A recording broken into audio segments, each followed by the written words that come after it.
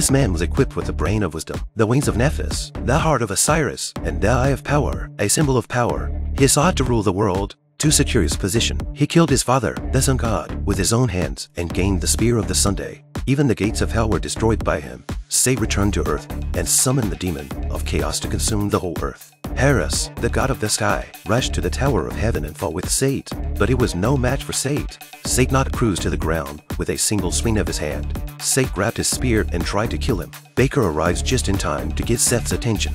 Sate easily lifts him up with one hand, and Baker takes the opportunity to grab the Eye of Power and throw it to Horus. Baker slides off the top of the tower, infinite power on one side and his own people on the other. Horus chose the latter and fell with Baker. At that moment, Horus suddenly sprouted wings and turned into a golden warrior. He saved Baker. Horus realized that his true power came from his determination to protect his people, not from the Eye of Power.